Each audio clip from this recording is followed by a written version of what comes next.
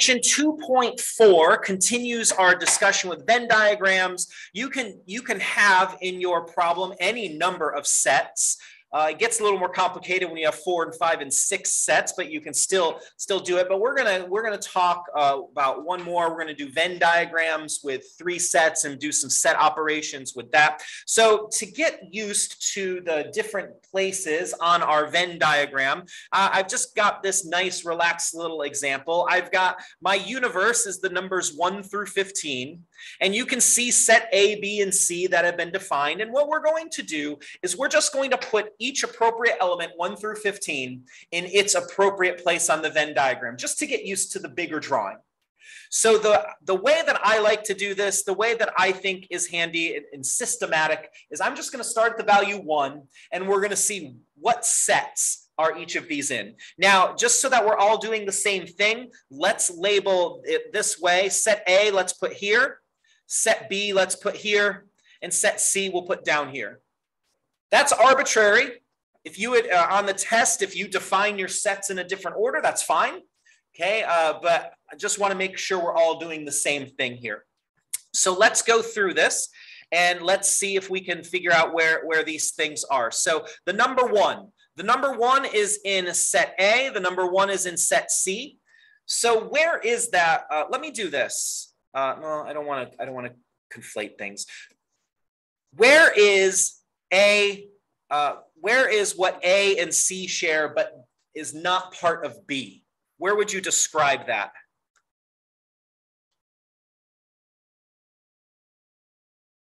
Okay, so we've got from left to right our first intersection right here, this first eyeball, right?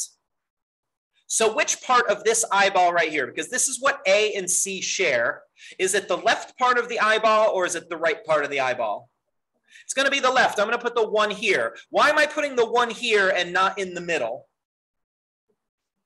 Because it's not in B, and that's where circle B overlaps as well. Is everyone tracking with me on that? All right, so I'm just going to continue 1 through 15. In fact, I'm just going to do a couple more, and then I'm going to have you finish the problem, and then we'll check in at the end. So the number 2, and I've got everything in number order because I don't want anybody to go blind doing this problem. So the number 2 is only in B. I don't see it in anything else. So here's my B circle. Where in the B circle is it going to go? Is it going to go in one of the eyeballs, or is it going to go out here? Out here, it's going out here. The number 2 is going out here because it's not in either of the other circles. Is that fairly reasonable? Don't let me get away with it if it's not. Let me do 2 more. The number 3. The number 3 appears to only be in C. So here's my C circle. Is this going to go on the top or the bottom of the C circle? On the bottom. Yeah, I'm going to put the number 3 in this part again because it's only in C. The number 4 is in A, it's in B, it's in C, it's in all of them. So where's the number 4 going to go on this Venn diagram? Yeah, the bottom of the eyeball, the center right here. The center little triangle or whatever you call the rounded triangle. It does have a mathematical name because math people name everything, but we'll just call it the triangle in the middle and we'll put a 4 right there. So go ahead and finish 5 through 15, throw those in the appropriate part, and then I will help you check your answers, and I'll give you like 2 minutes to do that.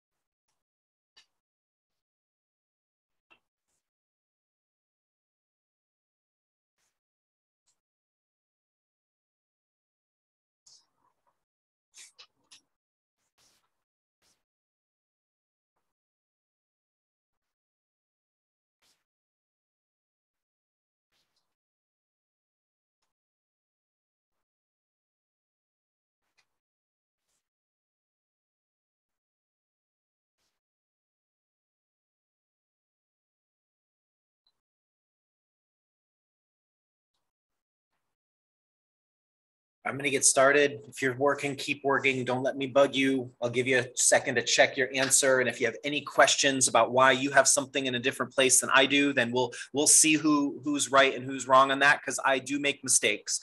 All right, the number 5 appears to be only in B, so I'm going to put it in this part where the 2 is. The place where I put it is arbitrary, by the way. If you put it more at the top, it's just got to be in this space. The number 6 is not in any of the sets, so the 6 goes out here in the box. The same thing for 7, so I'm going to put 7 right there. The number 8 is in A, 8 is in C, so it's in what A and C share, but not B, so I'm going to put 8 here with the 1. The number 9 is in all 3.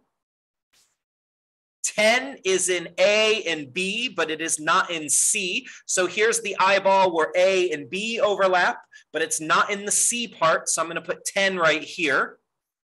11 is in only C. So I'm going to put it down here where the 3 is.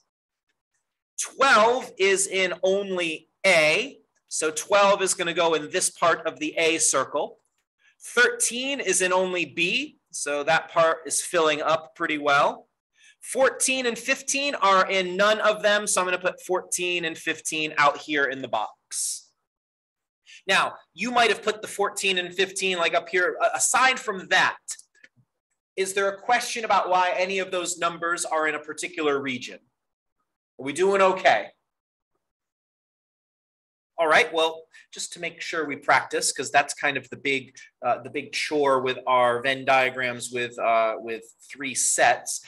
Below is just another exercise, same sort of thing. I brainstormed some Disney movies I could remember. So we've got a universe of some Disney movies, and then set A, B, and C are some subset of the universe. Again, this is arbitrary, but let's just make sure we're all doing the same thing. So when we're checking our answer, we feel good. Let's let set A be the one on the left, B be the one on the right, and C be the one at the bottom.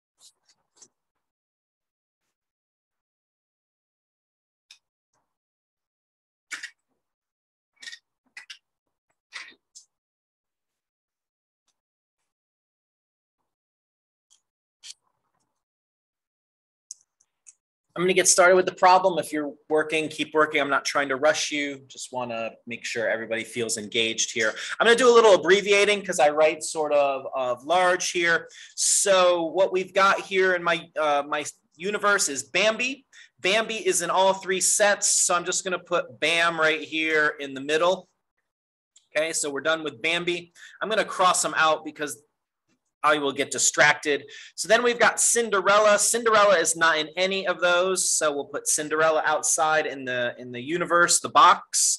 Dumbo, again, Dumbo doesn't appear to be in any of them, so we'll put Dumbo out here. Frozen, Frozen is in set C only. So we've got Frozen. Then we've got Hercules. Hercules is in A and B, but it's not in C. So it's in the part of the eyeball of A and B that C does not share. So we'll put Hercules right here. Anybody got something different so far? We doing okay? Okay, so then let me get my place again. Mulan. Mulan is in B only if I am reading right. So we'll put Mulan right there. And then Pinocchio. Pinocchio is in A and C, but it's not in B. And then Ratatouille. Ratatouille, which is difficult to say, is in B and C. So we'll put the rat right here. And then last but not least, Tarzan is in A only, so we'll put Tarzan right there. And we've got one more, up. We can't forget that. So up is here in our universe because it's not in any of the sets. The purpose of those two problems, simply just to get used to what does each region on the Venn diagram with 3 sets represent. So far, do you feel so good about this? We doing okay? All right, then we're going to do one more little thing, and then we'll get to the big thing for the day.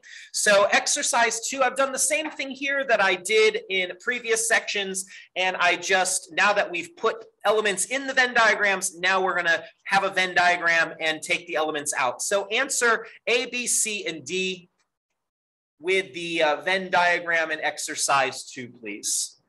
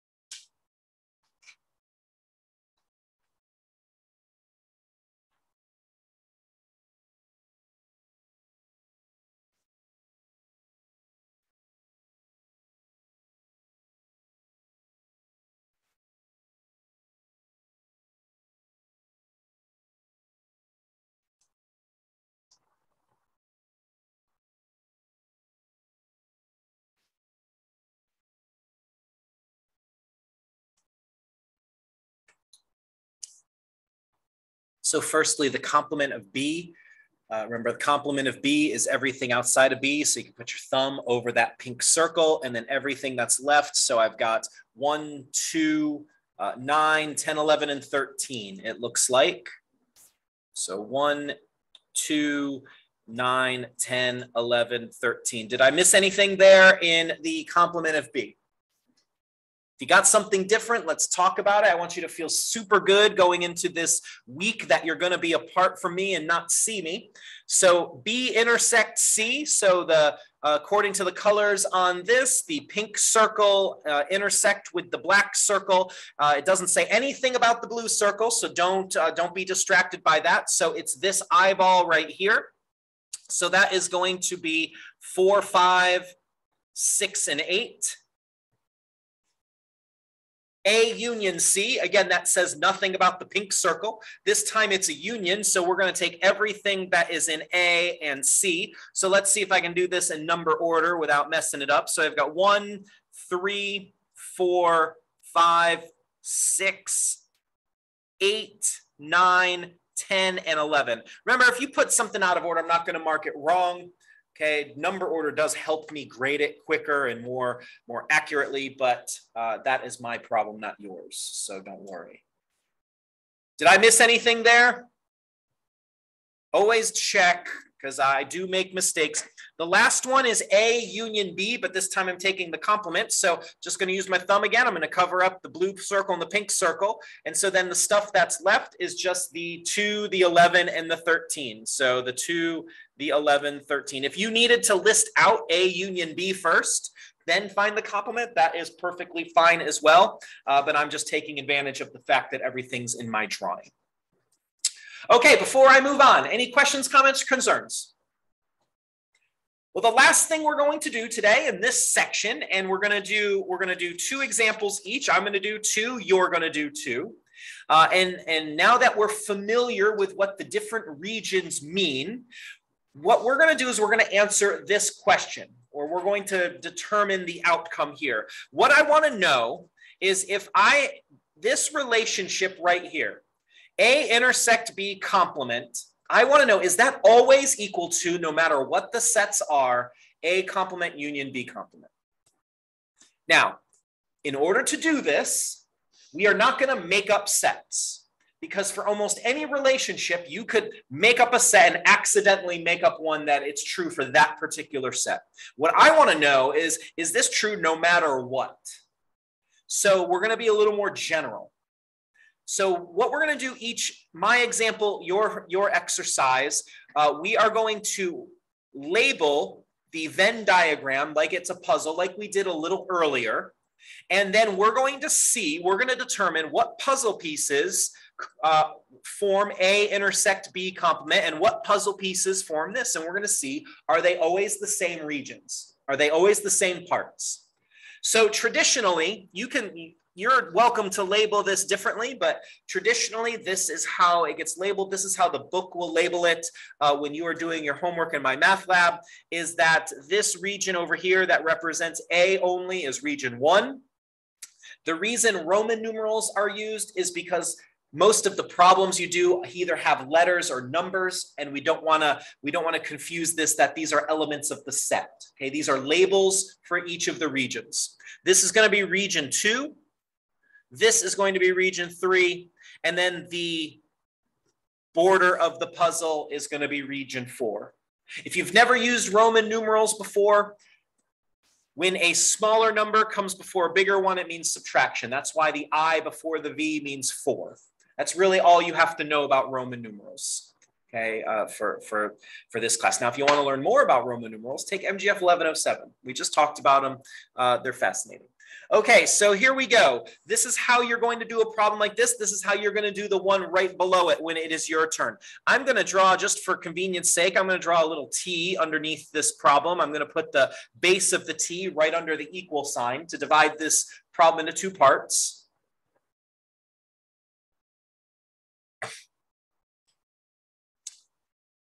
And so just like we did when we were doing this with sets, I'm going to start with my parentheses. So first I'm going to define what regions are represented by A intersect B.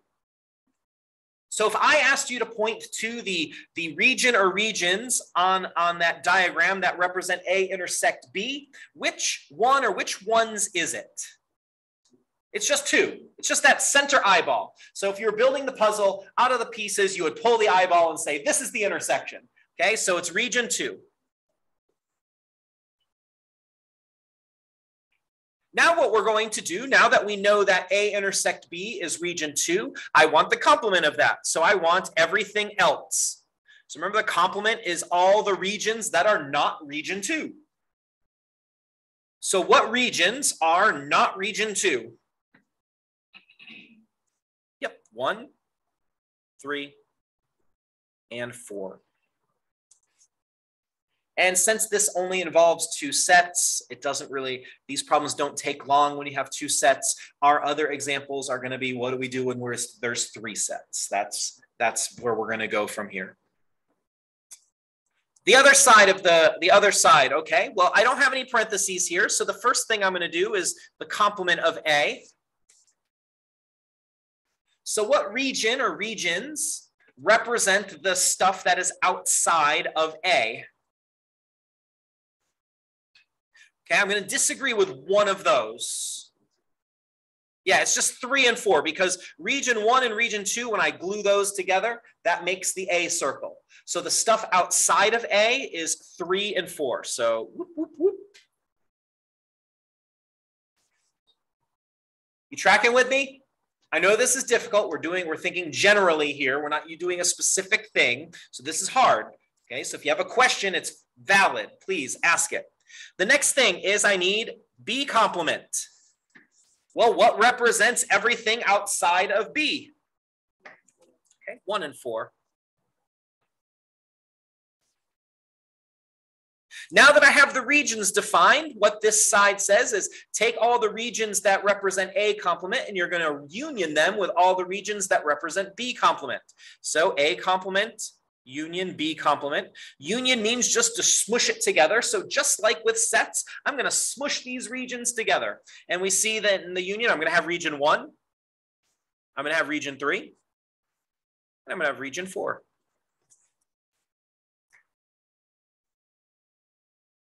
And once you've done that for both sides of the equal sign, here is how you make your final determination. Do I have the exact same regions represented on the left and the right? Yeah, both of these expressions, A intersect B complement and A complement union B complement, both of these expressions are represented by regions 1, 3, and 4. So I'm going to write that this is always true.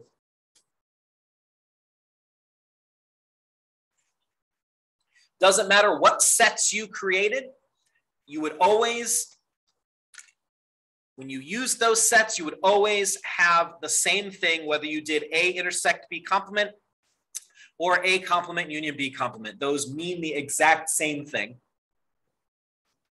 All right, so what I would like you to do, I'm going to leave our little picture right here. Well, you have it on your sheet. I'm going to leave it here for anybody on the video who hasn't put that down on their paper yet. I want you to do exercise 3. It's the same sort of thing, just changed it a little bit so that you get to go through the process. What's A union B complement? And is that always equal to, no matter what the sets are, A complement intersect B complement?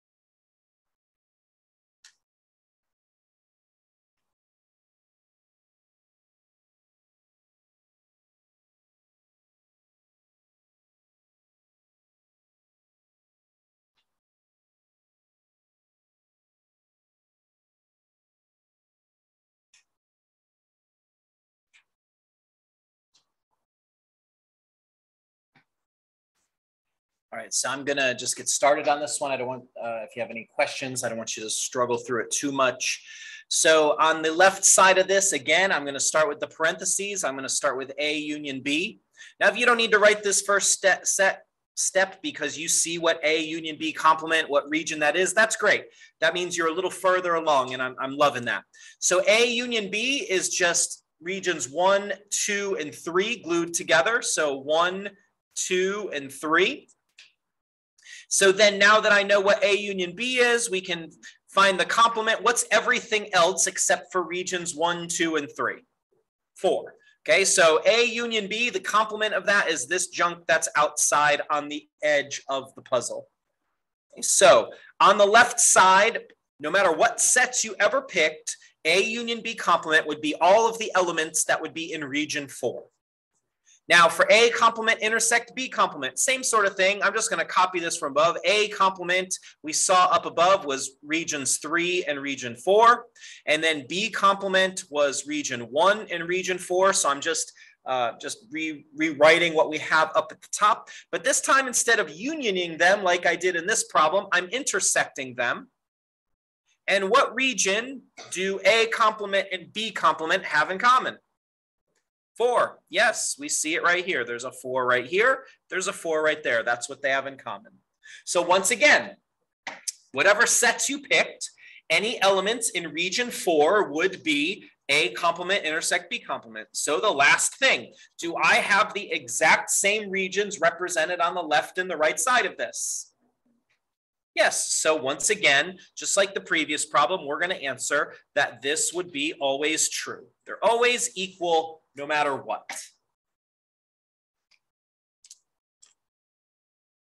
Well, I've got one more problem and you've got one more problem for the day. This time, though, we're going to do the same thing in a little bit more interesting of a circumstance.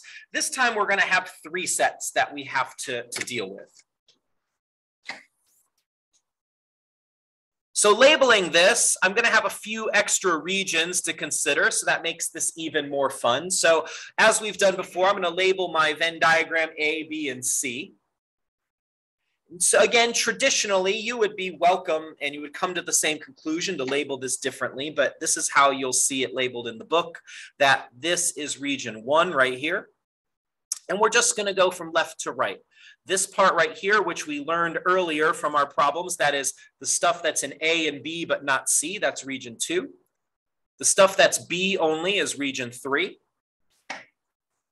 The stuff here that's in A and C but not in B is region 4. If you didn't guess it already, in Roman numerals, a V means 5, so that's my middle. And I mentioned if a smaller number comes before the larger, so if the 1 comes before a 5, that's subtracting. If the smaller comes after, it's adding. So a V and then an I is 6.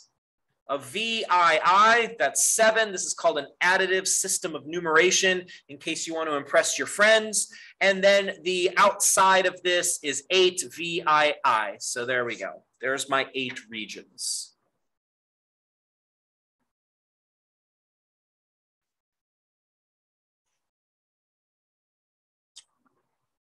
So for my problem, I'm going to work this one with you. You're going to help me out. We want to determine, is A union, parentheses, B intersect C, so we always do parentheses first. Is that going to be the same thing as A union B intersect A union C? Okay, so we want to see, no matter what sets, is that always true, or is that something that would be not always true? So I'm going to draw my little T here. So whoop, whoop, there we go.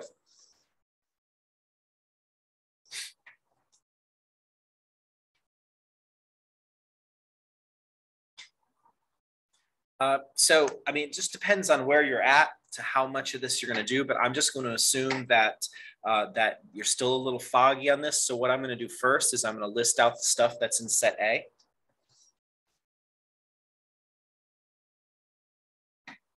What regions, when I glue them together, make up circle A? Yep, so 1, 2, 4, 5. Fantastic.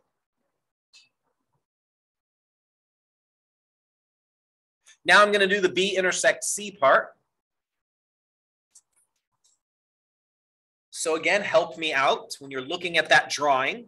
What regions represent what B and C have in common?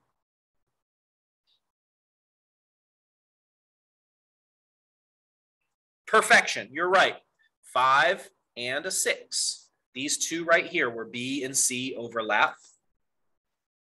So I don't have anything else. So then the last thing I'm going to do now is I've defined what's in set A, or what regions make up set A. I've defined what regions make up B intersect C. So the last thing to do is I want to know, where are they union? What are the regions that make up the union? Union means just smush it all together. So I just need everything. So I need 1, I need 2, I need 4. I should have left myself more room, so we'll go down here. I need 5, and I need 6. There's 5 regions.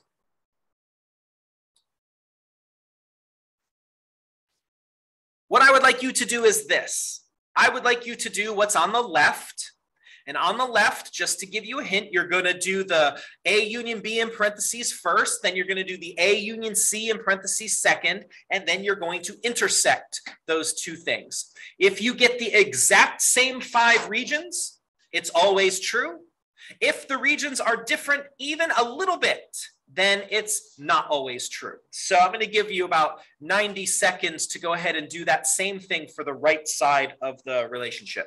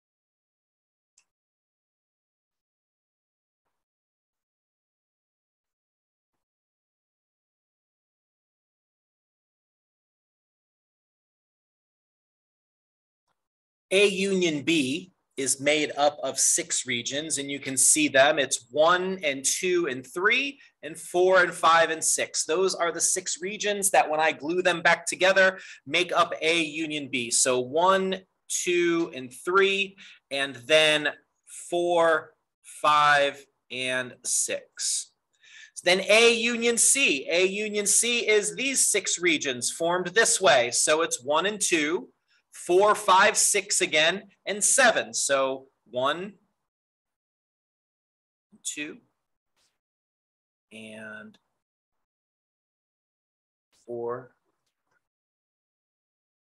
5, and 6, and 7. Okay. So now what we're going to do is we are going to intersect those two things. So I don't have enough room to write it all out. I'm just going to write an intersection sign right here just to be shorthand. And so now what do those things have in common? Well, I see they both have a region 1. I see they both have a region 2. I see they don't both have a region 3. They do both have a region 4. They both have a region 5. And they both have a region 6. They don't both have a region 7, so I'm going to leave that out. So there's my intersection. So now, final question. Are those the same exact regions that represent the thing on the left and the thing on the right? Yes. Then so again, what you've just shown is what you're doing is proving something, but proving is a scary word, so I didn't want to use that. Okay, you are proving that no matter what sets you constructed, A, B, and C, in whatever universe, that the relationship on the left is the same as the relationship on the right. Last problem for us for the day. You're gonna, now all 3 problems we've done is always true. I don't remember if this last one is or not, but you're gonna do the same thing with this last relationship.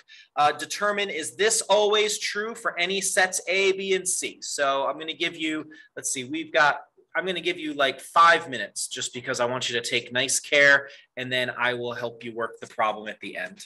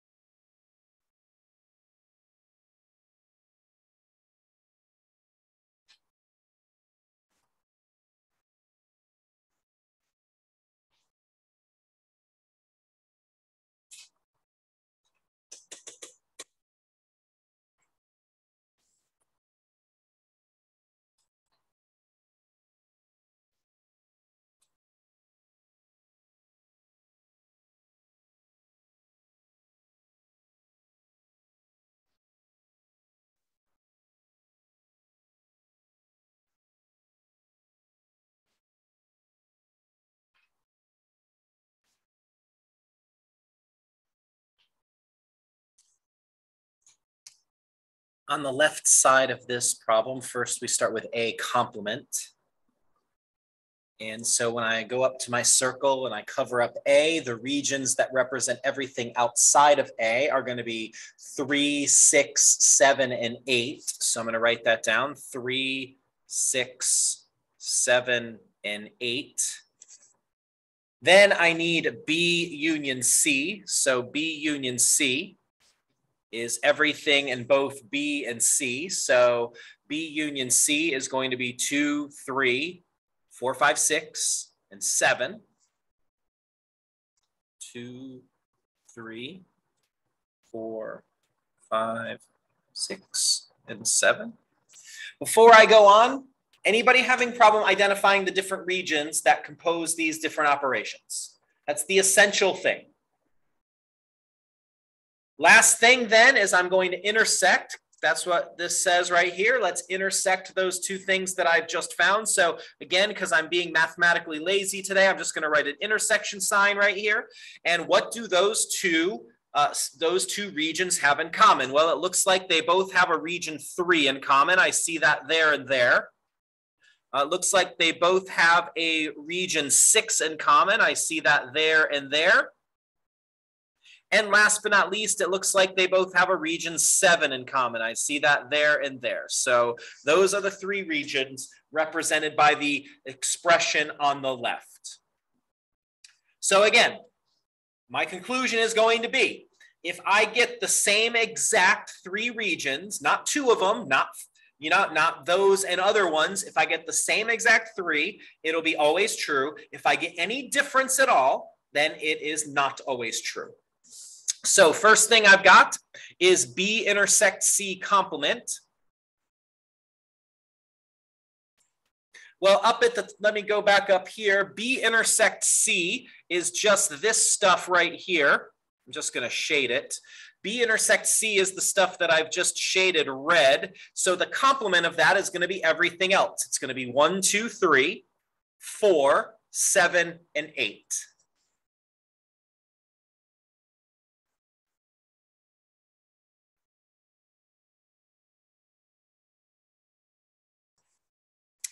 A, we defined previously in the other problem, but I'll slide this back up just so we're all certain. A is everything in this circle A, 1, 2, 4, and 5.